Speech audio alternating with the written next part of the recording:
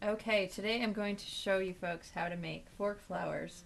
And these are reminiscent of the dandelion bouquets that we all probably picked for our mothers. And what you do first is you just need a kitchen fork. The taller, the better. I always work with a four-prong fork. And if you're working with kids, you can do this with plastic, but you want to make sure you keep your tension loose. Otherwise, you will have some breakage of the prongs, so you don't want that.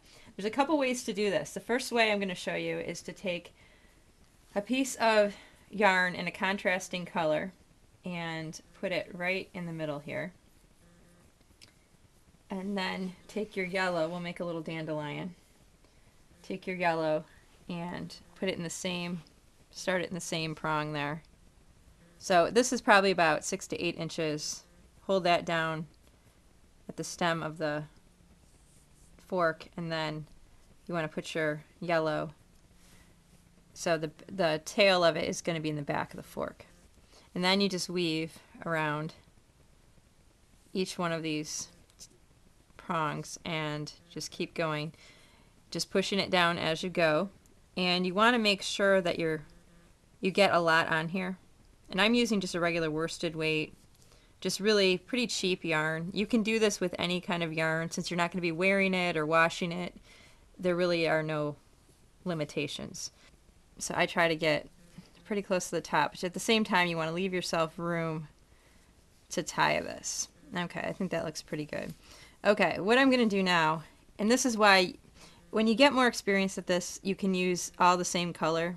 So your tie will, like what I would normally do is use a yellow as my tie, but I wanted to be able to show you for video purposes and also for beginner purposes. You want to be able to grab this tie, because if you grab the wrong and you pull this, once you slip it off, your whole flower will unravel. So you got to make sure you have the right end here. And then usually what I'll do is I'll put it right between my knees to kind of hold it. If you're working with a friend, you can have that person hold it. And then I tie it kind of tight, and it's not a full knot. I just want to have some tension on it. And this is the tricky part. This is kind of do or die right here. Because if you slip it off and you do it too quickly, you can completely lose your flower. So what you want to do is very slowly, I grab at the bottom and kind of have tension, kind of get a hold of it, slip it off. Okay, so it looks like this. As you can see, this is very loose, and this could go either way if I'm not careful. So what I'll do then is set it down and pull this very gently. Pull that tight. Now you want to make sure that you have yarn that's going to hold up. Sometimes like some thin wools will sometimes break at this point, and that's not a good thing. And then just tie this. I usually tie like 2 knots. There we go. And then just pull your end down. And what you can do, since you do have yellow here, you can go and take your yellow end and kind of wrap it around where the green was if you don't want that green to show. Cut off our ends here. Okay, now to make the stem, you can either use like a 20 gauge craft wire, which is fine. The problem is that sometimes this wire is a little challenging to work with, so most of us have paper clips in our homes.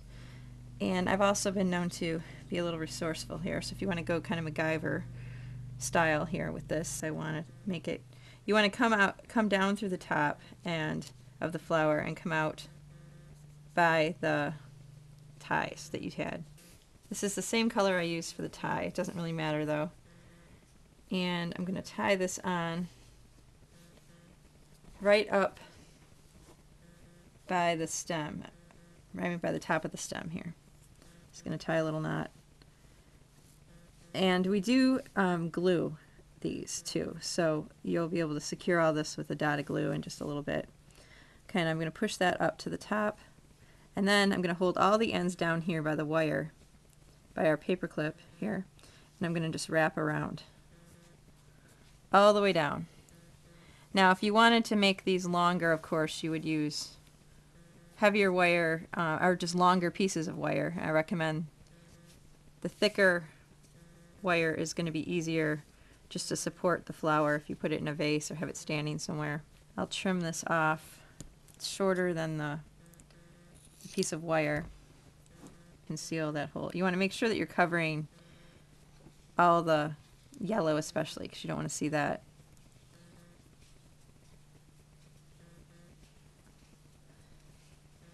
You just keep going. And then what I'll do is I'll fold this up at the end just a little bit, and you can use a pliers, jewelry making pliers, or just whatever pliers you have around your house.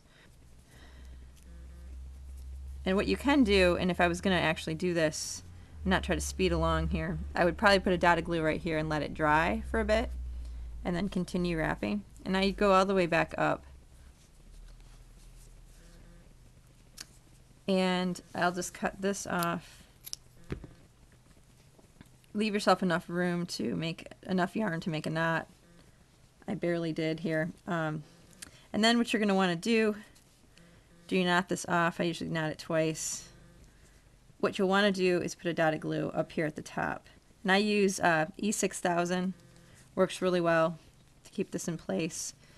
And you have a choice. You can have this be your finished little lapel pin by gluing on. When I put the dab of glue right there, I'll put a little dab on here and attach one of these little pins, and that ends up looking like this. So this is one I made. Just a little dab of glue there. Put it on your lapel, and these can be shaped and twisted any way you want. Cute little pins. Since this is a dandelion, what you can do to make it look a little more authentic, you can just clip all these loops, and you can do this no matter what kind of flower you're making. So as you can see, this looks a little closer to what a dandelion actually looks like. So that's kind of fun to do.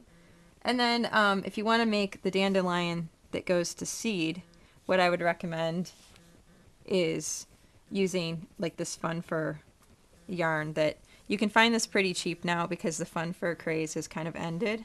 So this is a great thing you can do. For this one, same kind of deal.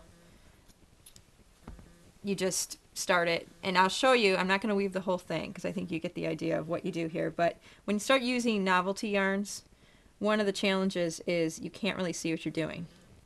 So as you can see, this pretty quickly looks like a pretty big mess of, so you kind of, this is something that I recommend that you do the practice with the worsted weight and then switch to novelty yarns, just so you can get the hang of it before you are unable to see what you're doing. So yeah, so I hope you guys have fun making some fork flowers with your kids, or for yourself, for your wedding reception, whatever you decide to do. And yeah, if you have any questions, feel free to send me an email, jennifer@craftsanity.com, and I'll have a PDF with some instructions and some photos for you to download if you're interested.